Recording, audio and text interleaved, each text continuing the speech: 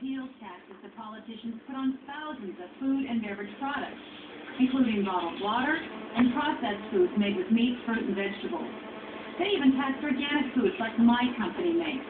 Let's send a clear message to the politicians and stop taxes on food and beverages by voting yes on 1107.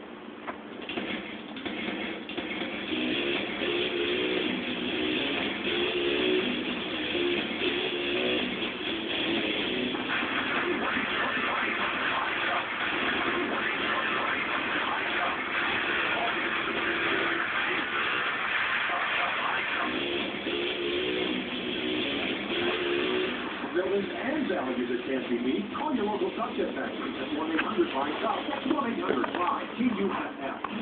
You're watching Green TV News at 11. The Idaho race for the governor's seat is taking over TVs now. Idaho Governor Bush Otter is now running ads. He's taking on Democratic challenger Keith Ulrich.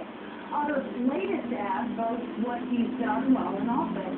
News Scott Evans is on Ad Watch tonight, checking in to Otter's claims.